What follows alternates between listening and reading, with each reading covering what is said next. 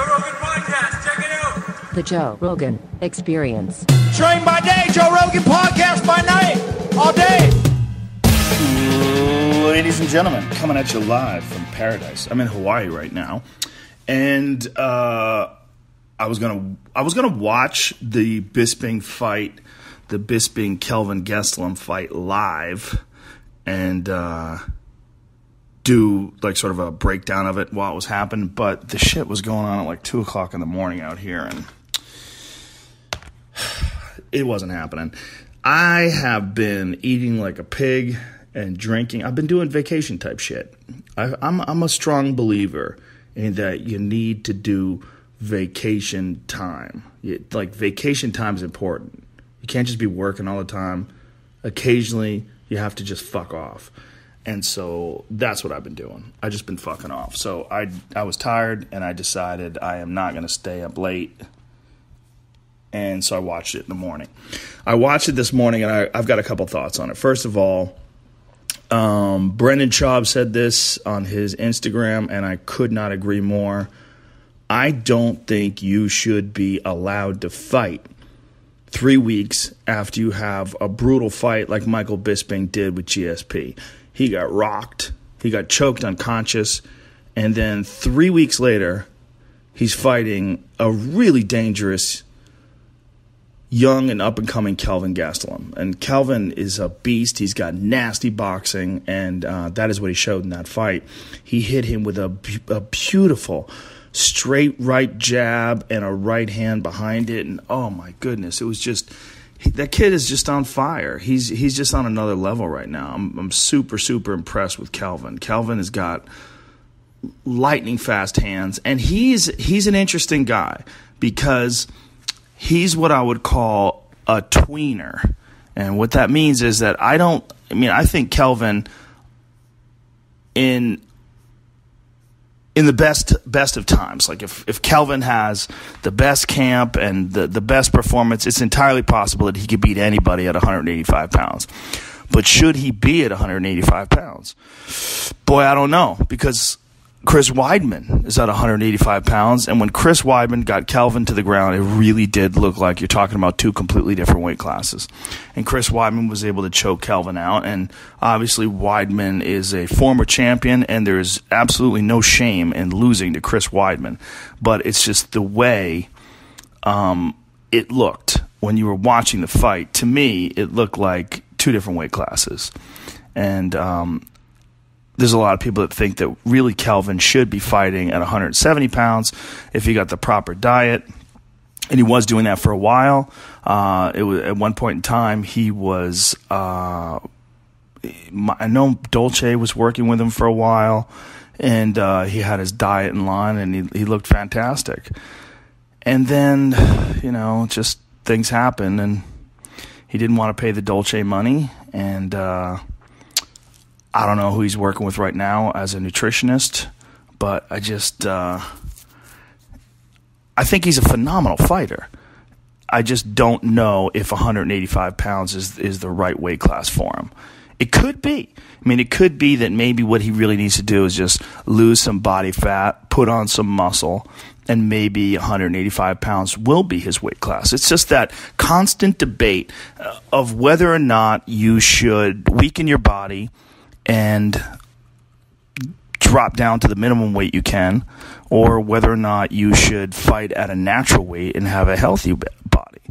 It's a real good argument, and I'm pausing right now because I'm pulling something up. There's a girl that just died in Australia. She died very recently. She was preparing for a Muay Thai fight, and it's just part of what this sport is about. Unfortunately, it really bothers the fucking shit out of me. I think it's the scariest thing. I think, here it is. Teenager dies training. Here it is. The girl's name, she was 18 years old, and her name was Jessica Lindsay, and she died while she was cutting weight. She was an amateur kickboxer in Australia. I cut weight a bunch of times when I was doing Taekwondo tournaments, and it is brutal. it's terrible. I was bad at it too. I didn't do it correctly. I just worked out real hard the night before and wore rubber suits and the whole deal and dehydrated myself, and I didn't rehydrate myself well either. So I felt like shit the next day when I was fighting. And a lot of wrestlers back in the day used to do the same thing. My weight cut, though, was nowhere near as extreme as some of the MMA fighters do. Some MMA fighters, I mean, they're getting on death's door. And I just think it's one of the most disturbing and most unfortunate aspects of MMA. Kevin Lee said before his last fight with Tony Ferguson that, you know, he felt like he was dying when he was cutting weight, and he made the weight. Habib Nurmagomedov, who's the, if not the best, one of the very best lightweights in the world, undefeated, had his body shut down last time he tried to make the weight and couldn't make the Tony Ferguson fight. They pulled him out and took him to the hospital. I mean, I'm beating on a dead horse here because it's something that everybody knows. Everybody's aware that it's a terrible, terrible aspect of our sport. And in my mind, it's contrary to what martial arts is supposed to be about. So in that sense, I encourage Kelvin to stay at 185 pounds because obviously the guy's knocked out Vitor Belfort at 185. He just knocked out former champion Michael Bisping at 185 pounds. I mean, he could knock out anybody at 185. But a guy like Chris Weidman, who's very smart about cutting weight, he cuts a lot of weight, but he does it the right way, rehydrates the right way, and he's just a fucking beast. He's just so much bigger. And when he got Kelvin to the ground and submitted him with a head and arm choke, boy, it just really seemed like that's the wrong weight class for Kelvin. And then you see Kelvin, next fights Bisping and just fucking lights him up in the first round.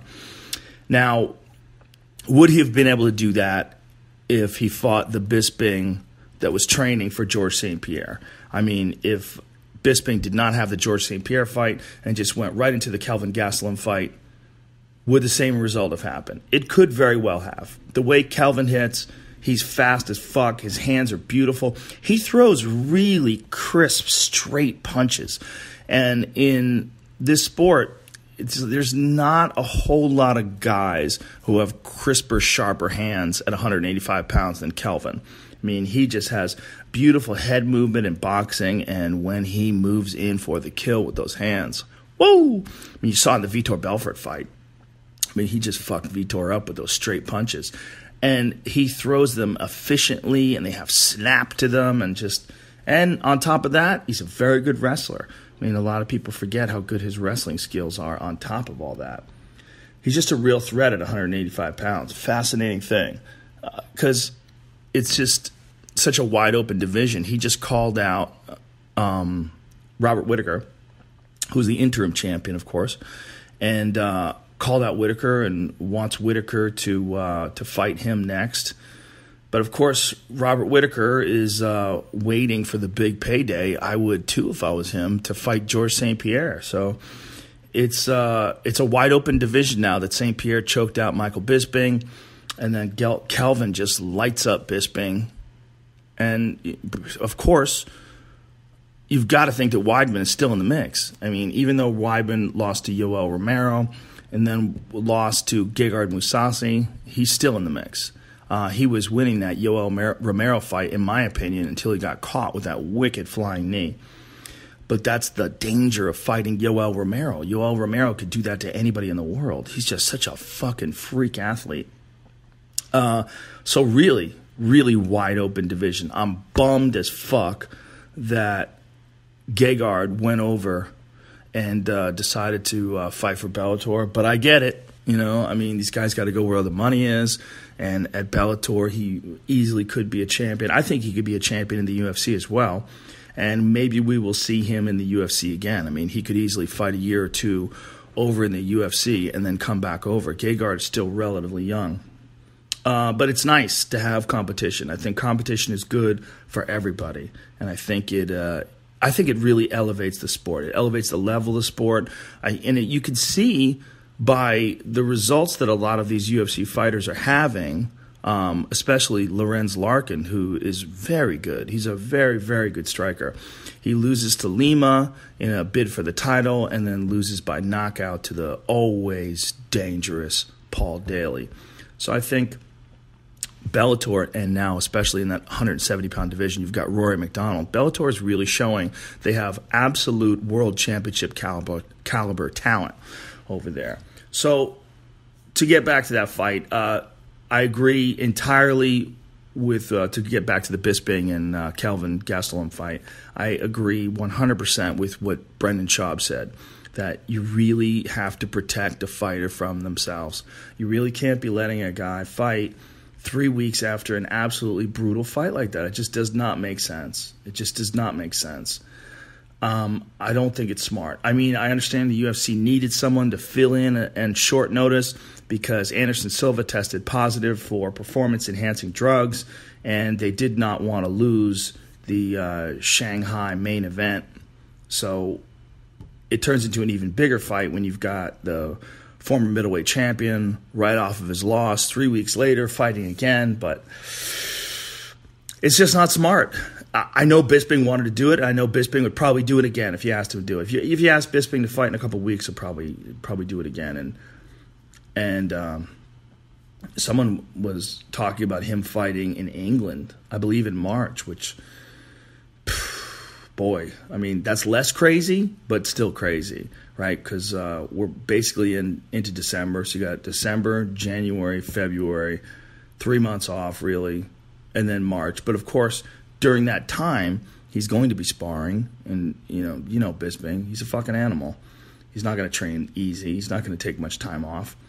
And there's a lot of debate as to how much time a fighter should be forced to take off after they get knocked out. And here's the thing about that. You're seeing guys when they're fighting, and you're seeing them getting knocked out, and you're seeing them fighting, X amount of months later. So you saw Bisping. He didn't get knocked out by Georges St. Pierre, but he certainly got rocked with that left hook, and then he got choked out when he was on the ground. Now, for people who don't know a lot about MMA, getting choked out is not nearly as bad as getting knocked out. There's almost nothing to it. The way to look at it is, if you look at a garden hose, and you know how you can bend a garden hose and cramp it down, and it stops the water from coming out, that's exactly what happens to your fucking brain when you get choked out. When you get choked out, it's basically cutting off the blood to your brain. You wake up, and you're fine. You don't have memory issues. You don't have balance issues for the most part, especially if you've only been out for a couple of seconds. It happens all of the time in training. I've seen many, many guys get choked unconscious. I've choked people unconscious. They come back and they're fine. It's not that big of a deal. But you got to realize before he got choked unconscious, he got hit with a big fucking left hand and hurt. And it was a great fight before that. Both guys were giving and taking. Fighters need time off after fights. So you're seeing that, right? You're seeing the actual competition between Georges St. Pierre and Michael Bisping. But what you're not seeing is how many times he got hit during training. Did he get rocked ever? Did he get clipped and dropped? Did he get dropped and hurt and take a couple days off and then get back to training again? Only he knows, only his camp knows, and most of the times they're not talking. But you hear about it all the time. As a matter of fact, I was talking to Forrest Griffin once, and Forrest was telling me that before he fought Anderson Silva, he was knocked unconscious twice in training. That's fucking crazy. I mean, here he is about to fight the greatest pound-for-pound fighter of all time.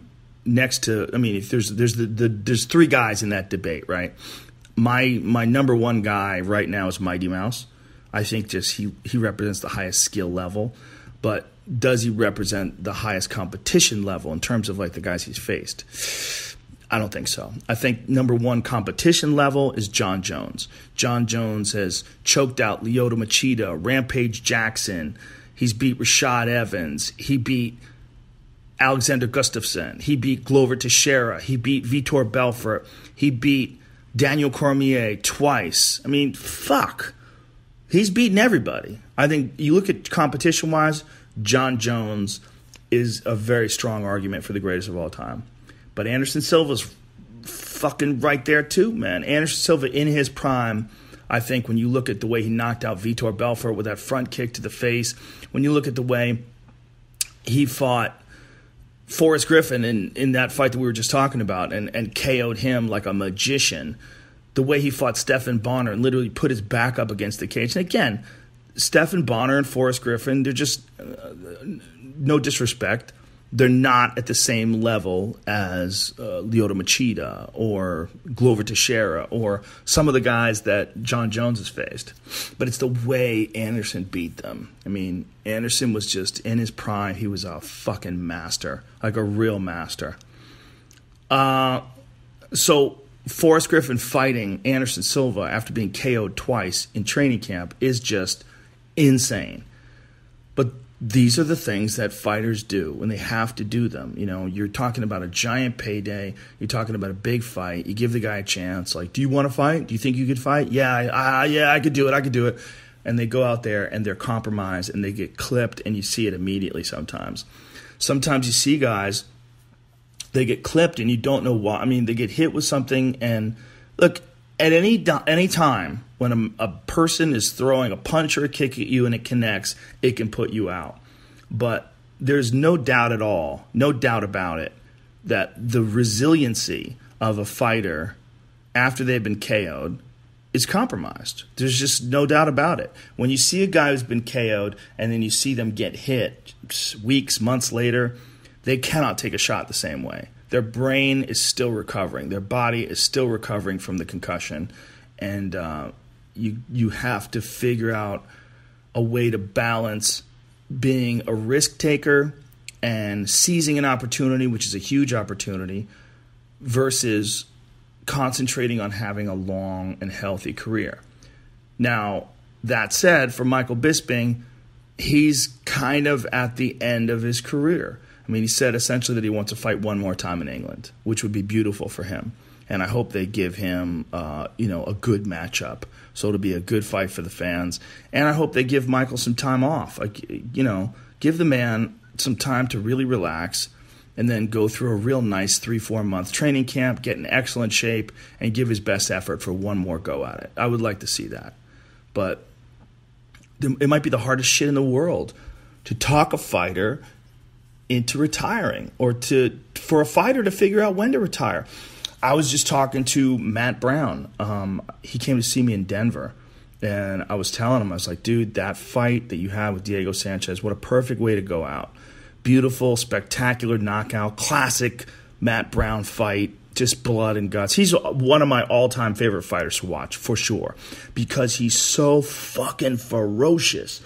You knew when you were going to go to see a Matt Brown fight, if Matt Brown was fighting anybody, win, lose, or draw, that guy was going to have to face hell. Matt Brown would bring it, in the ferocity, intensity that guy would bring inside the octagon. It was just unrivaled.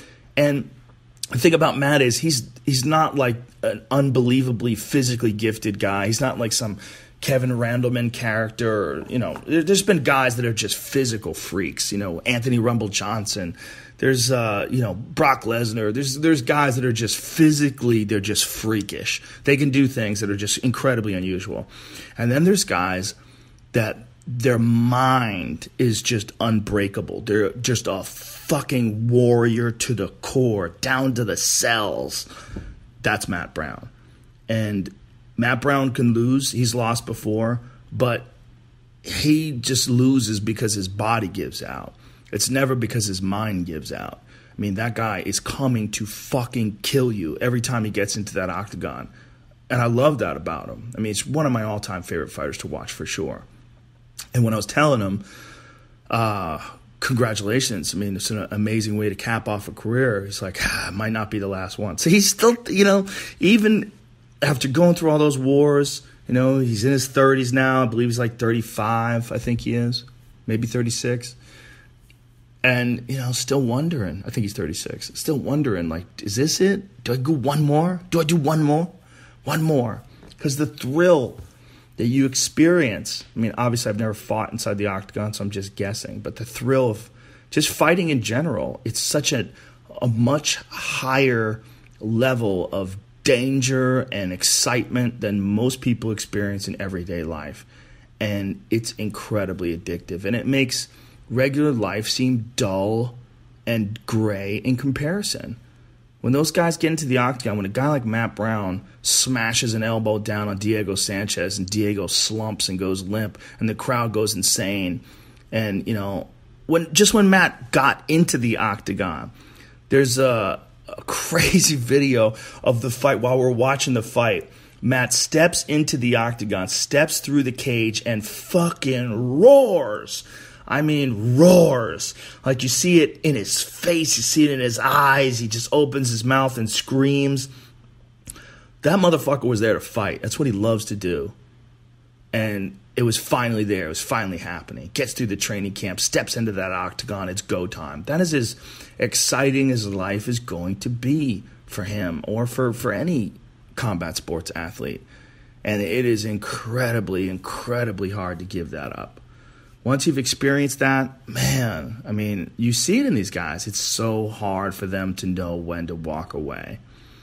But I think it's incredibly critical to balance out the glory of combat sports, the glory of giving your all and going out on your shield sometimes and sometimes winning with vicious knockout or incredible submission, but knowing when the body has taken enough, knowing when your vehicle is damaged to the point where you should not be engaging in competition anymore. And it's different for everybody, and it's so hard to figure out when. And some guys just know. Some guys just know, and they go, you know what, I'm good. That's it. I don't feel it anymore. I'm going to step away. TJ Grant's a good example of that. Here's a guy that was supposed to be fighting for the title. He was about to fight for the UFC lightweight title, and nobody ever heard from him again. He was suffering from concussion syndrome. He just had a real hard time recovering from a concussion that he got in training, and never fought again. He took a regular job. He's done some training fighters and stuff, but never decided to get back into the octagon again. Chris Holdsworth's another example. Got a training injury, got hit in the head in training, real bad, got a concussion, and decided to stop, and that was it. It's very hard for these guys to figure out when. So next Saturday, December 2nd, there's a big fight. It's a rematch between Max Holloway and Jose Aldo. You also have Alistair Overeem and Francis Ngannou on that card. Woo! Henry Cejudo and Sergio Pettis. Eddie Alvarez and Justin Gaethje. Woo! Just those 4 fights right there. Holy shit. Holy shit. I know I talked about Holloway versus Aldo before. What I like about this fight is, first of all, the first fight was very good until Aldo ran out of gas and Holloway took over.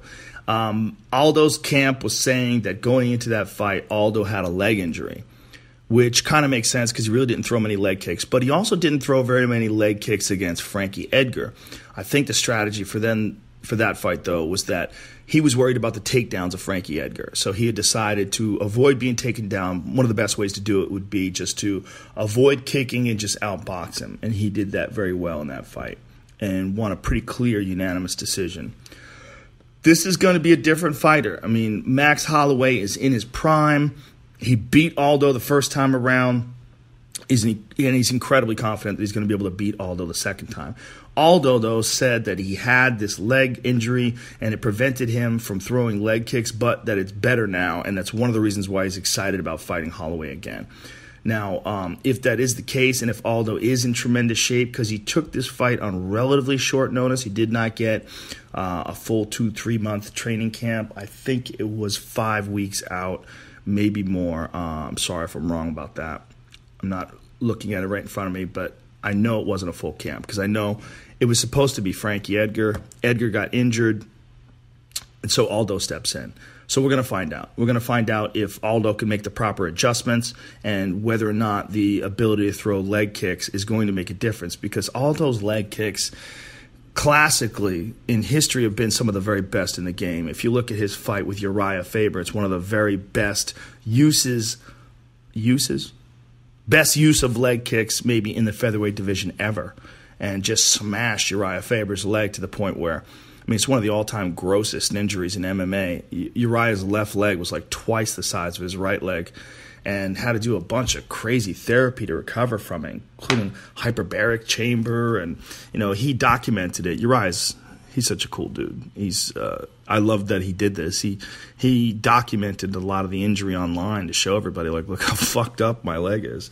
And that's Aldo at his best.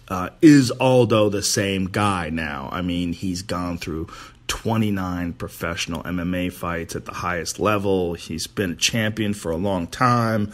And, he's had some wars. The second fight with Chad Mendes was a war. Of course, he got stopped quick by Conor McGregor. The fight with Max Holloway was a war. I mean, he's been through some really tough fights. Does he still have that same level? We really don't know. And we're going to find out. Hopefully, we're going to find out from an in-shape. I mean, I don't know what kind of camp he was involved in, like how hard he was training, rather, before he entered into camp for this championship fight. I'm hoping that he was in good shape, and that's one of the reasons why he was so eager to take the fight. And we're going to find out. We're going to find out Saturday night, and that's very interesting. But maybe even more interesting is Alistair Overeem and Francis Ngannou. Because Alistair Overeem is one of the most experienced guys in the division, of course. Overeem is the former Dream heavyweight champion, former Strikeforce heavyweight champion, and former K1 Grand Prix champion. One of the very best kickboxers to ever fight in MMA, without a doubt. But you want to talk about a guy who has been in wars. Like, let's Google Alistair Overeem's overall record, because it's got to be fucking crazy. As far as the number of times he's been stopped, I mean, it's really fucking bananas. Let's go and look. We'll first look at his MMA career. We'll count this up. And this is no disrespect to him. I'm a huge Alistair Overeem fan, and I'm not saying that he should retire or anything crazy like that. But let's just take a look at how many times he's been stopped just in MMA. Okay, so he won 2 fights in a row. Fantastic victory over Mark Hunt. He KO'd him with knees and won a split decision over Fabricio Verdum. Or actually a majority decision. One of the referees, I guess, one of the judges called it a draw. I thought that was a very close decision, but I thought that Verdum was going to get the nod, quite honestly. Let's look at the times he's lost, though. Stipe Miocic, when he fought for the title, knocked him out, okay? Before that, Ben Rothwell knocked him out. Before that, Travis Brown knocked him out. Before that, Antonio Bigfoot Silva knocked him out. Brutal knockout. So that's just within the last 4 years in the UFC, he suffered 4 brutal knockouts. Before that, Sergey Karatanov knocked him out. Brutal knockout in 2007, 10 years ago. Mauricio Shogun Rua knocked him out also in 2007. He lost to Ricardo Arona. He got stopped in that fight. He tapped 2 strikes. Rogerio Nogueira stopped him. Little Nog stopped him. His corner stopped it. It's a TKO. That was in 2006. He got stopped by Fabricio Verdum, but that was a Kimura. That was a submission. Shogun Rua stopped him the first time in 2005. So Shogun knocked him out twice. He TKO'd him in 2005 and KO'd him in 2007. Before that, Little Nog beat him by decision. Chuck Liddell KO'd him in a fantastic fight where Overeem was really coming on strong against Chuck. And then Chuck caught him with some brutal punches and KO'd him. That was in 2003. Before that, Bobby Hoffman. A lot of people forgot about Bobby Hoffman. Way back in rings. KO'd him in 2000. And that's it for MMA. So just MMA KOs, right? The first KO loss, we have Bobby Hoffman. Then we have Chuck Liddell. Then we have Shogun. Then we have Little Nog. Then we have Arona. Then we have Shogun again. Then we have Karatanov. Okay, we already have 7. That's Karatanov. Then we have Bigfoot Silva, 8. Travis Brown, 9. Ben Rothwell, 10. Stipe Miocic, 11. 11 stoppage losses in MMA. I mean, holy fucking shit. That's crazy. 11 knockout or stoppage losses in MMA. Then you go to kickboxing. Badr Hari stopped him in the K1 Grand Prix final in 2009. He stopped him. He got stopped by Globe Feitosa in Kyokushin versus K1 2004. He got KO'd. He got stopped by Bernard Paris in K1 Holland. That's in 2001. So 1, 2, 3 KO losses in kickboxing on top of all the other MMA losses. That's a lot of fucking stoppage losses, folks. And it's led people to question the durability of the current guy. But what we do know is that Alistair is extremely crafty. And one of the things that I like about Alistair these days is since he's gone over to Jackson and Winklejohn in Albuquerque, he has become much more elusive, much slicker on his feet, moves around a lot more, and doesn't just try to smash people. The Uberim, the guy that we saw fight Brock Lesnar when in his UFC debut, that was like classic Uberim, just jacked to the tits, smashing people, running through people. He would meet force with greater force. Now what you're seeing is the Alistair Overeem that fought Junior Dos Santos, who fought an incredibly clever fight, moved around well. He was very, very slick, very difficult to hit, and then started scoring on Junior, and then eventually caught him with a beautiful left hook and KO'd him. That to me is the interesting Andrei Arlovsky is today. A guy who realizes that perhaps he can't take a punch like he did when he was younger. You know, he's been in a lot of really, really tough fights, as we just went over, and realizes like, hey, now I have to be smart. Now I have to be clever. I have to move around a lot. I have to use my skills, and his skills are substantial. In my opinion, he's the best. I mean, right up there with Mark Hunt, of course, who he just beat. The best heavyweight kickboxer ever. When it comes to credentials, he's the best heavyweight kickboxer ever in MMA. Really, no heavyweight kickboxer other than him and Hunt have ever won the K1 Grand Prix, and Hunt won it. He stepped into the finals as an alternate. He had lost earlier that night. Not to take anything away from Hunt, because, of course, Mark Hunt is still just one of the all-time greats when it comes to kickboxing. But when Mark Hunt won, he won. We can go to that record right here. Mark Hunt won the K1 Grand Prix. He won it. He had lost that night. See, he's fought the K1 Grand Prix a couple of times. He lost to Semi Schilt. He got TKO'd by a spinning back kick, and he won. Well, he's fought a lot of fucking awesome kickboxing fights too. So he lost to Ray Sefo in 2001 in the semifinals. And then he won that night. He beat Stefan Leko. So he lost to Ray Sefo. Ray Sefo apparently couldn't continue, and then he came back to win. If I'm getting that right, yeah. Looks like he beat Stefan Leko in the semifinal. Well, it says semifinals. It says wins K1 Grand Prix Championship 2001. Oh, okay. He fought Francisco Filio, but that was in, I'm looking at a different date. That was in 2002 or 2001. He beat Filio. Anyway, I'm rambling. Did you notice? Yeah, I'm talking too much. But so he's fighting Francis Ngannou. And Francis Ngannou, who is right now 10-1 in the UFC, 10-1 with 0 draws, so 10 wins, and just been smashing everybody.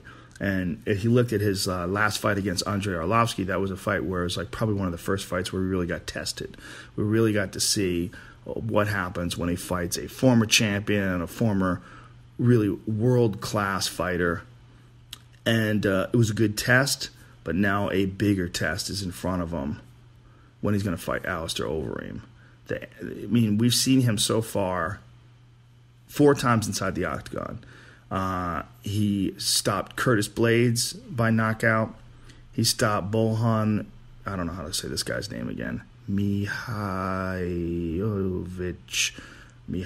I don't remember how to get Bojan Mihajlovic. I do not remember how to say homeboy's name. Then he stopped Anthony Hamilton by submission, showing that he has submission skills as well. And then, of course, just knocked out Andrei Arlovsky in his last fight. It's a very interesting fight because the question is Ngannou ready for a guy who's got the skills of Alistair Overeem? The skill, the experience at the highest level, the craftiness. Is he going to set traps? And is Francis Ngannou going to fall for those traps? The other question is, can Alistair Overeem take a shot from Ngannou? Ngannou has legitimate, absolute one-punch knockout power, extreme confidence, and he's fresh and in his prime right now. Actually entering his prime. I mean, arguably, he hasn't even reached his prime yet because Ngannou is one of those guys that at 31 years of age is near his physical prime, but he's still learning. He's still getting better at the sport. And as he fights better and better competition, you're going to see more of his skills shine. You're going to see where the holes are in his game, and you're going to see how he responds to adversity. Hopefully, we're going to get a chance to see all those things in this fight. If Overeem wins, there's a very good argument for him being next in line to fight Stipe Miocic.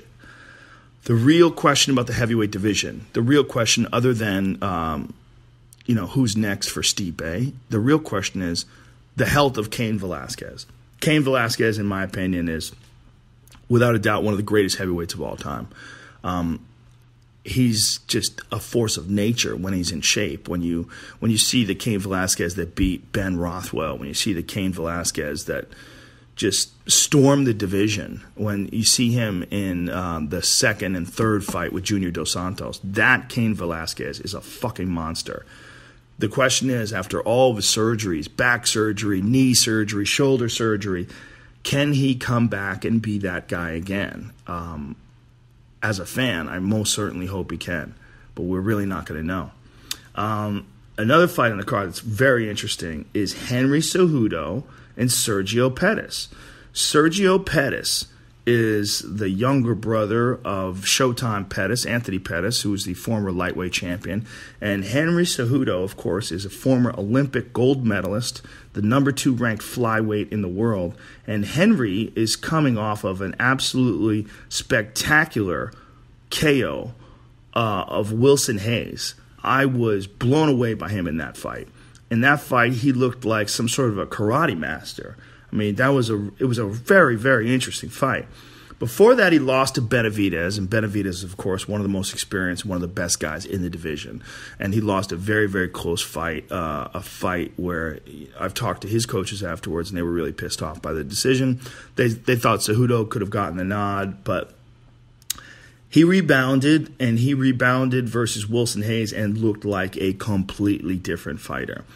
The thing that excites me about this fight is 2 things. One, the potential of Sergio Pettis. Sergio Pettis is a young kid. He's one of the youngest guys in the division. He's the extremely talented younger brother of another extremely talented fighter. So he's had martial arts in his life, most of the time growing up. He's 24 years old now. He trains under the great Duke Roufus, who in my opinion is one of the very best guys in the division. In terms of his ability to coach fighters, he's fucking fantastic. Not the division. I mean, I should say in the sport. Duke Roufus is just an amazing striking coach. He's a former world Muay Thai champion himself, outstanding kickboxer, and extremely knowledgeable about both kickboxing and MMA, and one of the best guys in the world at training kickboxers for MMA. I mean, he's just fantastic. And what we've seen from young Sergio, we saw him get submitted by Alex Caceres early on in his career. And Alex is just slicker and caught him on the ground. And then we saw him lose again to Ryan Benoit. I think that these losses, especially for a young fighter, are absolutely critical. I think you find out what you're really made of, and you see what you need to improve upon. And in fighting tough guys early on, like Alex Caceres, like Ryan Benoit, I mean, and we're talking about 2 years ago, he fought Benoit. He was 21 years old then, or 22 years old. He's 24 now. So he's a really young kid, still learning, still growing on the job, and has looked fantastic in his last few fights. Looked really good against John Moraga, and looked even better against Brandon Moreno in his last fight, which was a 5-round unanimous decision victory. So this, in my opinion, is going to be the toughest fight of his career, because Henry Cejudo just has that Olympic gold medal winner mindset. The mindset of a guy like Cejudo, I mean, this guy is focused on being a champion 24 hours a day. And if you look at the way he fought against Wilson Hayes, I mean, if that's indicative of the kind of improvement that this guy can make.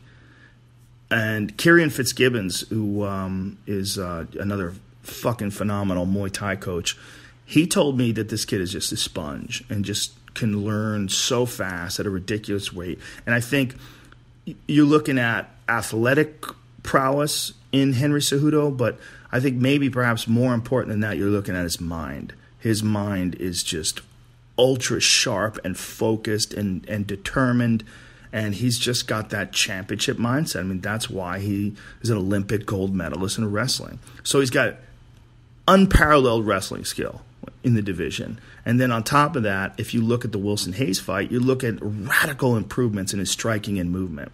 I mean, he looked like a combination of a prime Lyoto Machida and Conor McGregor versus with his movement against Wilson Hayes. I think a lot of guys are realizing that karate style, if you have all those other bases covered, if you have great wrestling, if you have submissions, good takedown defense, and good boxing skills, as well as Muay Thai, everything else, that karate stance, that sideways stance that we see employed all the time by Wonderboy Thompson, that we see a bunch of different fighters. Of course, Lyoto Machida, a bunch of different fighters use that stance inside the octagon.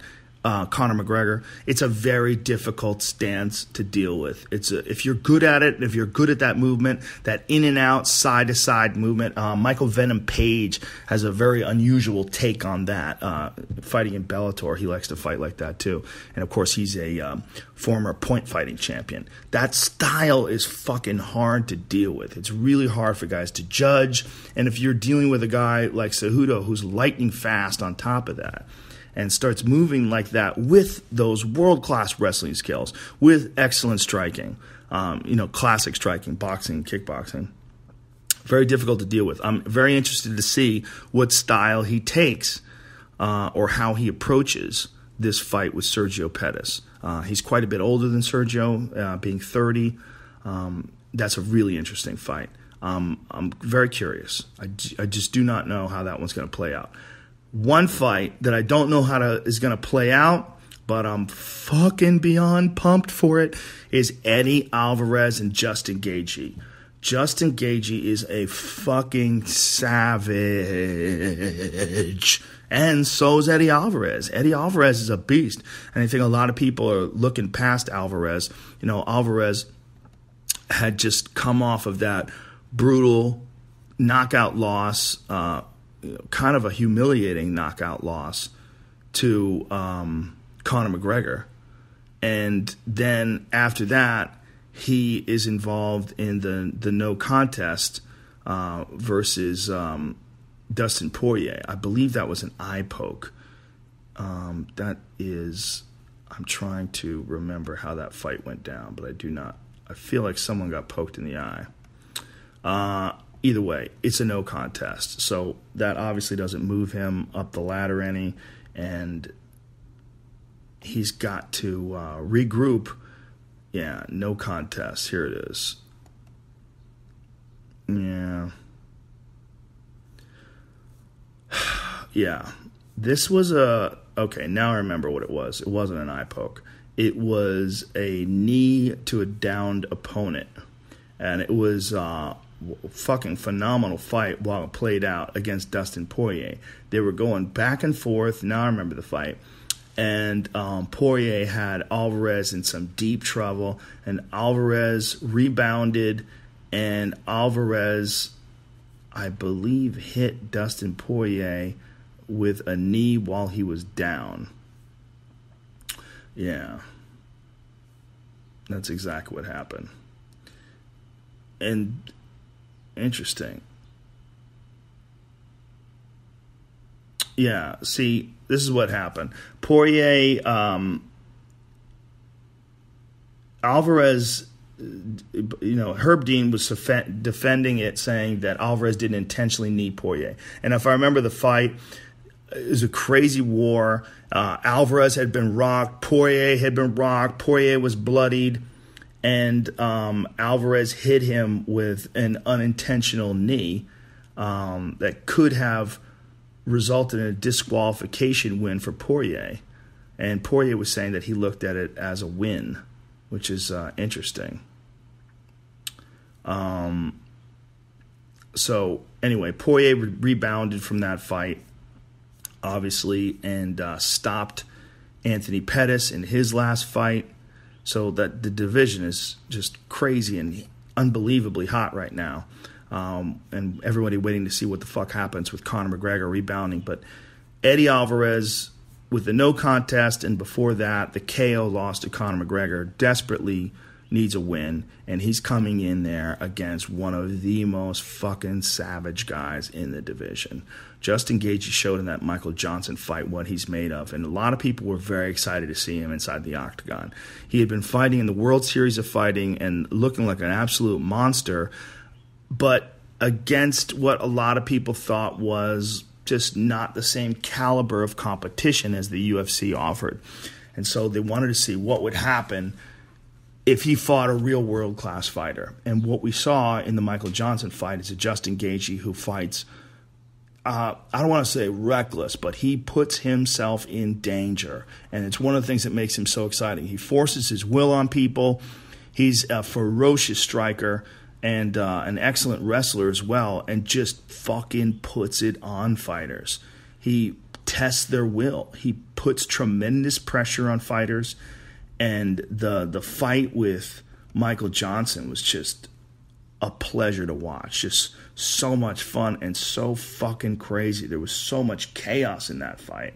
And a lot of people were introduced to Justin Gaethje from that fight. The hardcore fans had known him already from the World Series of Fighting and had heard about him through the internet. But the UFC fans and the people that were watching that night, they really got a chance to be treated to just the kind of chaotic fight that is really going to bring like the casual fan, when they see a guy like Justin Gaethje fight, it's really going to make you a fan of this kid. Just his style. It's just, there's very few guys. I mean, other than, Matt Brown, who I talked about before, but even Matt Brown is capable of winning so many different ways, whereas Gaethje, he's gonna probably try to knock you out or he's even said himself that he might get knocked out. You're probably going to see me get knocked out, he said, over the next few years. He's got that mindset, this kill or be killed mindset. And it's just absolutely fascinating to see this kid compete inside the octagon because he's so fucking crazy, because he's such a fucking animal inside the octagon. He just got this undeniable killer instinct and indomitable spirit. And just, there's levels to this game. There's levels physically, and he's at a very high level physically, but there's also levels mentally. And that's what excites me about Justin Gaethje, is the mental level. He just has zero quit in him, and he's 100% ferocious. So him fighting a fucking animal like Eddie Alvarez, that's just a recipe for a good time.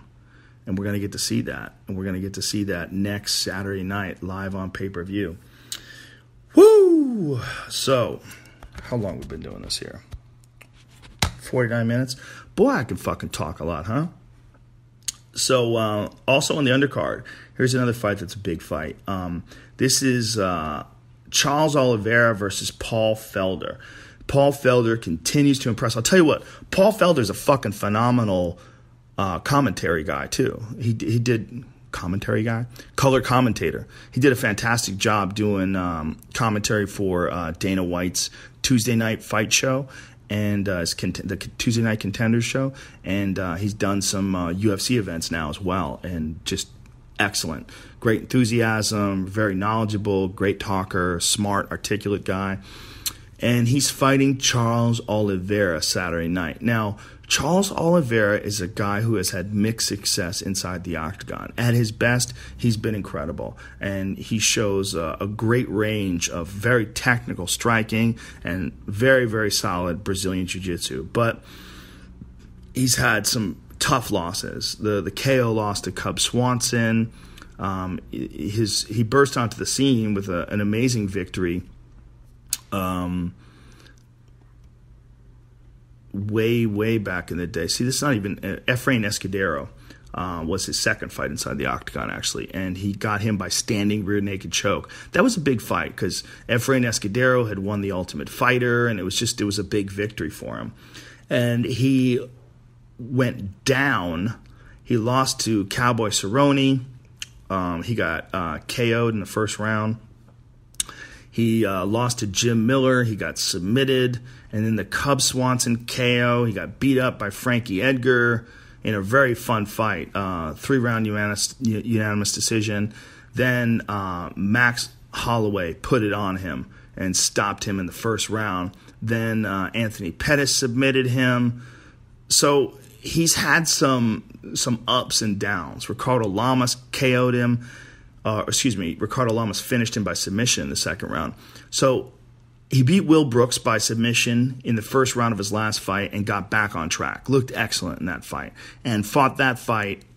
You know, it was a real do-or-die fight for him against Will Brooks, a guy who was coming over from Bellator, a guy who was very talented, and Oliveira wound up submitting him. That was a big victory for him. And in my opinion, this is one of the most dangerous fights for him right now at this stage of his career because Paul Felder is a fucking killer. He's an animal. He's very, very strong physically. He's a big 155-pounder, whereas Oliveira is a smaller 155-pounder, a guy who's fought at 145 before, but just really had a hard time making that weight. Felder's going to have a power and strength advantage, and Oliveira is going to have to be crafty. And in my opinion, his best way to win this fight is to get this fight to the ground. And that's going to be a tall order, a very tall order. Felder's just a very aggressive, very durable, and extremely aggressive guy at 155 pounds. Can I say aggressive one more time? I really loved his fight against... he's had some amazing fights inside the octagon, but what I liked his fight against Barboza because the Barboza fight showed him against one of the very best strikers in the division, and he got outstruck. He lost that fight, but he was in it every second of the fight, and he was trying to win up until the very end. He's had some ups and downs inside the octagon, but he's won 2 in a row, both by knockout, both in the first round.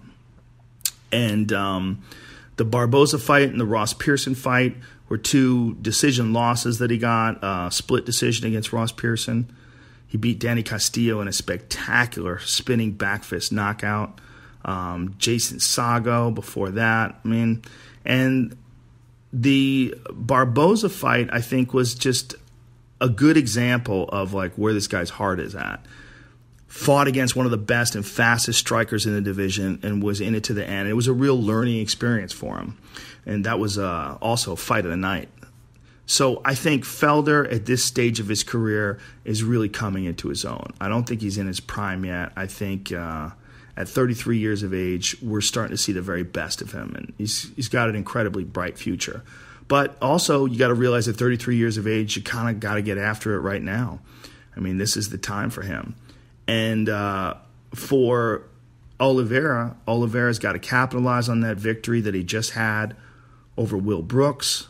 And, you know, he's a little bit younger at 28 and still got massive potential and an incredible amount of experience for a guy who's 28 years old. So this fucking card is just stacked. This card is stacked from top to bottom. I mean, you've got Cowboy Oliveira versus Yancy Medeiros is on that fight, and David Tamer is on that fight card as well against Drakkar Klose. Now, that's a fucking sleeper. That's the big sleeper fight there, because David Tamer is a fucking vicious striker. I mean, real world-class striker, and he's only 28 years old. And David Tamer really let everybody know what the fuck is up when he fought Lando Venata. A lot of people had no idea who he was up until that fight, even though he had won 2 fights in a row by KO in the octagon. When you got to see that kid compete against a really talented striker like Lando Venata and just outstrike him every step of the way, you really got to see how good he is. And again, at 28 years of age, I don't think we've seen the best of him yet. I think he has just got a massive, massive amount of potential. And that's the fight that I think is the big sleeper fight on this card. That a lot of people are just, you know, not quite aware of it. And the guy he's fighting, Drakkar Klose, 8-0 with 1 draw, and very fucking dangerous fighter as well. You know, he's coming from 2 victories in a row in the UFC, and this will be probably his most dangerous fight against Tamer. Tamer is just a wild, fast, dynamic striker with legit world-class kickboxing Muay Thai skills. Very, very fun card. So that's going to be next Saturday night. Also, Tisha Torres is going to be fighting the Karate Hottie, Michelle Waterson. That should be a fun fight as well. Tisha Torres, who's an outstanding striker, and Michelle Waterson, who employs a lot of that karate style as well that we're talking about, that sideways stance. She's got good kickboxing skills as well, good submission skills. And Tisha Torres is going to most likely try to keep this fight on the feet. This should be a lot of fun. I mean, Michelle lost her last fight to Rose Namajunas, but she beat Paige Van Zandt by submission before that in a very, very impressive fight. Angela Magana, she beat her by submission before that. And Jessica Panay, she beat her in Invicta by decision before that. And, you know, she's got a lot of hype behind her. One, because she's got a unique style. She's fighting out of Jackson's in Albuquerque, New Mexico, and she's also a very beautiful young lady. And, of course, people like that. That's a very interesting fight. The whole card, this is like a great card from top to bottom. It should be a lot of fun. But, again, the sleeper fight, like I said, is David Tamer and Drakkar Klose. Keep an eye on Tamer. That motherfucker is wild. Oliveira versus Felder should be a lot of fun. Alvarez versus Gage. Do not go to the bathroom. Do not get popcorn while that fight is going on. As long as it lasts, that fight will be chaos. I think Cejudo versus Pettis is going to be a very interesting test to see where Pettis is at this stage of his career, and to see if Cejudo can continue to show these massive jumps and leaps of improvement that he showed in his last fight against Wilson Hayes. The Overeem and Ngannou fight, fucking A, man. That could be chaos. I am interested to see whether or not Francis Ngannou can catch Alistair Overeem, or whether or not he finds himself against a guy who's far too crafty for him at this stage of his career. I mean, we really don't know. He fought Arlovsky in his last fight, but with all due respect, I do not believe that Arlovsky is in the same category as Overeem. I think Overeem represents another level of danger. And on top of that, Overeem has a very good ground game that a lot of people are forgetting about. Overeem won the Abu Dhabi European Trials. He submitted Vitor Belfort. I mean, Overeem has legitimate submission skills. Submitted Mark Hunt. Overeem can submit guys. He's got good wrestling skills as well. You got to remember, he took Stefan Struve to the ground with a beautiful takedown that TKO'd him when he got him to the ground. He may choose to try to take Francis Ngannou to the ground. We might see that. We don't know. It's a very interesting fight to see where Ngannou is at this stage of his career, and the biggest test of his career so far, and a fight that Overeem was looking for. Overeem believes that he has the skills to put Ngannou in his place and reestablish himself as the number one contender in the heavyweight division. That makes me very happy to see that fight. I'm very pumped. And then, of course, for all the marbles in the featherweight division, Max Holloway versus Jose motherfucking Aldo for the title. You know, with a guy like Aldo, you got to remember, you're talking about a guy who was the best ever at featherweight for a long fucking time. You're talking about a guy that, up until that Conor McGregor fight, had beaten everybody that they put in front of him. He rebounded fantastic from that fight with the Frankie Edgar fight, then got beat down by Max Holloway. I want to see where he's at right now. I want to see whether or not he can rebound. And I want to see, after 29 professional MMA fights at the highest level, at 31 years of age, does he still have what it takes to fight at a world championship level? And can he come back better than ever? Now, with Max Holloway, he's a fucking killer. Max Holloway has everything you want to see in a champion, a championship's mindset. And the way he wanted to go down at 25 years of age, too, I mean, just keeps getting better. He's not even near his prime. The way he wanted to go down to Brazil and beat Jose Aldo in Rio, and the way he said it, that he wanted to fight him in his country, and that's what kings do. They go to the other person's kingdom and take their throne. And that's what he did. Very exciting fight. So I'm fucking pumped for next Saturday night. Now, to answer some of the criticisms and questions, a lot of people have been saying, hey, man, you should probably do this with guests. I am absolutely going to do this with guests. The only reason why I didn't do this one with a guest is because I'm in Hawaii, bitch. I'm on vacation, and I felt like I owed everybody one because I said I was going to do one of these things every week. But the next one I do, I will bring in a guest, and I'm going to try to bring in more fighters. I think this is the best way, to do a fighter podcast. Not just, I'm definitely going to do more like where I just sit down, do a regular podcast with them for, the JRE podcast. But when it comes to just a straight MMA podcast, I'm going to do quite a few of these, bring some guys in that are interesting that I don't think maybe some of you folks have never heard talk before. So that'll be cool. I'm also going to ask questions, or have you guys ask questions. So what I'm going to do is, for the next one, I'm going to put a post up on Instagram and allow you guys and gals and non-binary folks to put, how long do we have to say that for? Non-binary. How many of you are out there that are non-binary? Is it really important to address you? Do you feel left out if I don't? Humans. I'm going to allow all of you humans to ask questions, and we'll pick some good ones and throw those out there as well in the podcast. So that's it for now. Next week, I got some good guests this week. I've got some really fucking funny people. I have CT Fletcher, who's I'm sure he's funny, but he's also a powerlifting legend. He's going to be here. Owen Smith, the guy that I've been telling you folks about, who's, in my opinion, one of the funniest motherfuckers on the planet Earth, and a guy people are sleeping on. People just don't know how good Owen Smith is. He'll be here. Brian Callen will be here this week. I got a lot of good guests this week. So that's it for now, friends. And thank you for tuning in to episode 2 of the JRE MMA show. And I'll talk to you guys soon. Okay? All right. Bye-bye.